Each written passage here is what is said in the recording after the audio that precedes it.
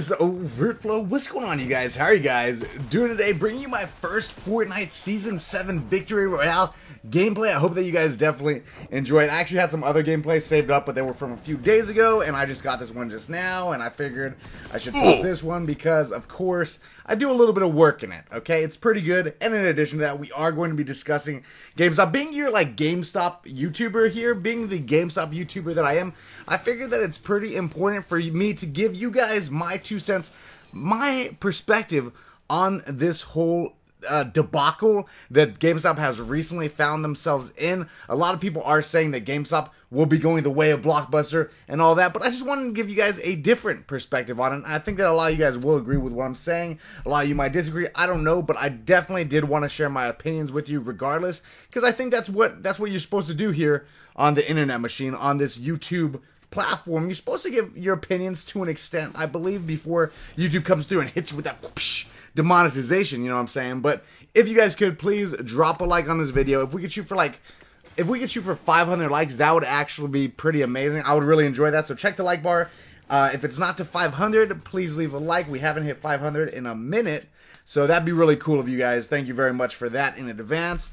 And yeah, I just gave away like 20 bucks PSN to somebody. So if you guys want to follow me on Twitter, you definitely should, because I'm giving away a ton of battle passes for Season 7 of Fortnite. And if you don't play Fortnite, then you can just get like a gift card or whatever.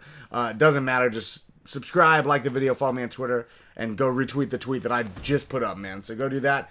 And now that we're 15 minutes into the video intro, I figured I should probably start talking to you guys about what's going on. So if you don't know, GameStop reported a loss of $500 million. To be specific, it's 488 million.6. But I mean, who's really counting? You know, I have 488, 500, a trillion. It's all the same. It's all the same. What I feel like once you get past like the number 3 million, it all becomes money at some point. But either way, it is a lot, and a lot of people, because of this, and people have been saying this for years. When I worked at GameStop, there would be people who would be upset, customers that would be upset, and say, like, even then, customers would even say, this is going the same path as Blockbuster. Or you always hear that online, especially. For some reason, there's this huge, it's like fun to hate on GameStop online. I don't know. Like, for me personally, if GameStop was, I think it's the same as Blockbuster, man. Some of my favorite memories as a kid are going to Blockbuster, picking out games, getting snacks, getting some movies, going home, you know, playing Goemon Mystical Ninja, playing some random PlayStation games, because I feel like Blockbuster was around when I was like 7, right? So, and if you don't know, there is like one Blockbuster left apparently that's in like Alaska or something. So there's like one lone Blockbuster out here in this world.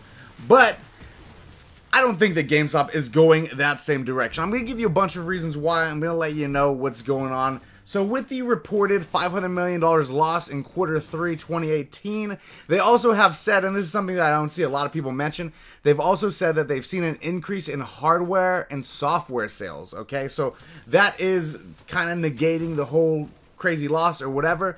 But overall, they're saying that they're actually, it was an overall good growth period during Q3, despite the fact that they had such a loss. And I want to say this, there is a lot of people saying that because digital games, because you can download games straight to your PS4, your Xbox, your mobile devices, your computer, your PC, your laptop monitors, because you're able to do that, so many people are saying, oh man, that's going to take the place of GameStop. Do I see that possibly happening? It could definitely be possible, but I don't see it happening anytime soon, at least not within the next decade, in my personal opinion. I think that GameStop, it still has a long time to sit on the throne. Plus, I gotta say this, are we always happy with all of GameStop policies? I know that there's some things, I mean, clearly some people aren't happy. I can't put that video in of the guy knocking everything over, but you guys know which one I'm talking about, alright? I posted a video about it recently, and it got copyright claimed. Apparently, everybody who posted that video got a copyright claim from some company that claims to have purchased the original footage from the guy who filmed it.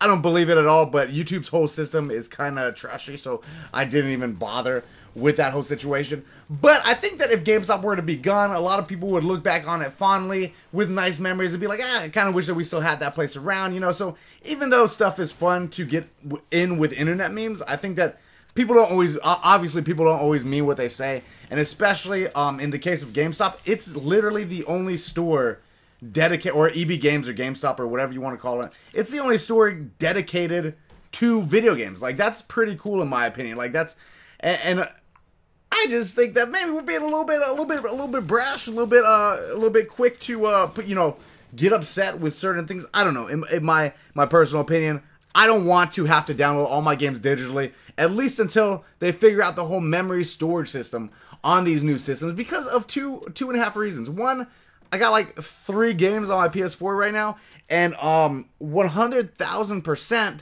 there's no more room on my PS4. My PlayStation 4 has 0 room left. I cannot download another game. I can't put another game in there. So until we start getting reasonable amounts of memory space for these games, I don't know. I just think it still blows my mind that like you could download games and you can buy games or whatever, but you can only have 4 at a time that are saved to your actual PS4. They gotta figure that. They gotta figure out something with that whole system. I need to throw that out there. But with GameStop going the same direction, the same route as Blockbuster, I think that it is different. Until you have a Netflix for games that's readily available for everybody, I just don't see it being a thing. And being somebody who's worked at GameStop, who knows a bunch of people who still work at GameStop, who do all these things, I know that GameStop stays pretty on top of, they're clearly trying to stay and adapt with the times. As you guys know, a lot of people, I see people even complain about this, which kind of also blows my mind a little bit. Like, people just want to complain, I think, on the internet. It's 2018, everybody wants to be offended. But I even see people complain about the fact that GameStop kind of has a whole merchandise vibe to it now, where half the store seems to be, Funko Pops and gaming merch and all that stuff. And in my opinion, I think that that's kind of them trying to adapt to changing times, bringing a little bit of a different market. I think it's kind of cool that stuff is there. But with that being said, GameStop is trying their best to adapt to the newer age, right? So they keep up with a ton of people on social media. They follow me on Twitter, which is pretty cool. So clearly they've seen some of my viral GameStop videos. We need to get another viral banger from GameStop. I don't know what's up with YouTube, but like YouTube for a while there, from 2016, 2017, all my GameStop videos, 1 million views. They were just recommending them to everybody, and then demonetization happened, and for some reason, none of the GameStop videos get 1 million views anymore. Is there some conspiracy, YouTube? Is there some conspiracy you got going on? I'm just a little bit, I'm curious. So my point with GameStop following me is the fact that they do keep up with social media. If you've been into any of the GameStop stores lately, you will notice that on the GameStop TV, when you see that TV that's behind the counter that's always playing, if you guys don't know, that thing's on loop like all day. I literally, when I worked there, I could repeat every single commercial word for word on that TV because I was around it so much. And honestly, it was kind of cool. The NBA 2K, I think it was the NBA 2K16 trailer, 2K17, whatever one it was. I feel it coming in the air tonight, oh Lord. That whole thing, all I did was listen to that thing on repeat all day. It was wild, man. But if you look at the GameStop TV now, you'll notice a ton of people. I don't want to say any names because I know some people that have upcoming deals with them. But I know for a fact that Dr. Disrespect is on it. There are some other people. I have other YouTuber friends that are involved with them right now that will be posting on that TV. So that means that GameStop is keeping up with the social media side. To have somebody like Dr. Disrespect be present and be part of GameStop is really cool. As you guys know, Scuff Gaming, Control Freaks, those companies are both partnered with GameStop. If you didn't know, I'm partnered with both of those companies as well. They were predominantly a social media based company. Control Freaks, Scuff Gaming, controllers. These are all things that, really cool controllers and really cool accessories for you controllers. If you guys don't know who they are, check them out. I think I got links in the description probably. Use code FLOW. Pick one up. Code FLOW saves you some monies, which is pretty cool. Code FLOW on G Fuel, Scuff, Control Freaks, all good right there for you guys. But GameStop is partnered with these newer companies. GameStop is working with these social media starlets and stars, these big people in the community. GameStop, I mean, I'm just saying, man, I feel like I've had the most viral GameStop videos of anyone. I deserve to be on your GameStop TV at some point. I don't know for what, but we should definitely collab. But my point being with all of that is that one thing that that was failed to be capitalized on by Blockbuster was the newer age technology, right? So if you guys don't know the story, Blockbuster, when they were going, like, had a pretty big, you know, where they were falling down, right? Where they were stumbling. Netflix actually was in the process of being built up. And Netflix at the time, I think that they had, like, at the time they were sending DVDs to people's houses, and then they got into the streaming thing, and now you can just watch Netflix whenever. Netflix tried to sell to Blockbuster for, like, a pretty reasonable amount, and Blockbuster actually turned them down. And I forget exactly the reason, but I think that Blockbuster was basically the mega giant, and they just didn't see Netflix going anywhere. So I actually looked it up right now. Blockbuster CEO passed up Netflix for $50 million. So $50 million, if you didn't know at the time, is literally, they had it, bro. They could have bought Netflix, been the owner of Netflix, and they ended up just, you know, passing up that opportunity. And now Netflix is worth, it doesn't say on this site, but let's just go ahead, ballpark estimate, $400 billion, okay? 400 billion. No, wait, hold on. Here it is right here. They're actually worth $33 billion, which is pretty crazy, man. And after Blockbuster failed to capitalize on that opportunity, once they saw Netflix gaining steam, they actually ended up trying to make their own sort of Netflix, and it didn't work out, all right? And so what they failed to do there was to foresee what was happening, right? I don't think that GameStop is failing to foresee the future. I think that they've heard the Blockbuster memes, and they see all that stuff, right? GameStop is pretty in tune with everything, and I think as long as they get on board with these social media people, and as long as they're, you know, continually trying to adapt their store, I don't know the directions for them to take specifically, you know what I mean? I'm not a businessman. I'm simply a guy who makes videos on the internet and occasionally fights in YouTube's boxers matches and gets beat up, you know what I'm saying? But I think that because of the fact that GameStop is trying to ride these waves hard as possible, right? They're staying in the wave, they're staying in the water with everybody.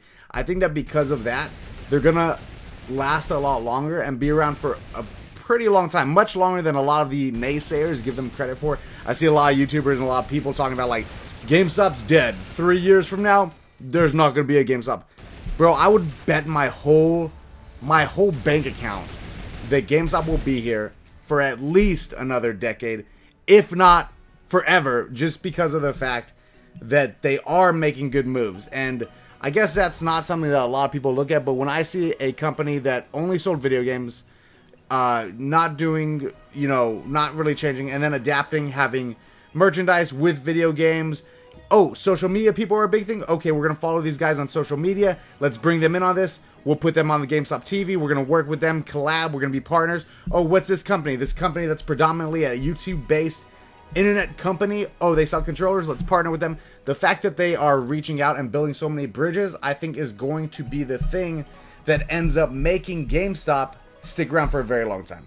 That's my opinion. I just saw the whole $500 million loss, and basically people were just saying, and that's not that they lost $500 million for some reason, it's that their stock went down, right? So that's apparently what's going on, and a bunch of YouTubers are coming out just being like, oh, this is what's going on, this is what's happening, and I think that a lot of people are failing to see that there is a lot more going on than simply what meets the eye, you know what I'm saying? And that's my only point.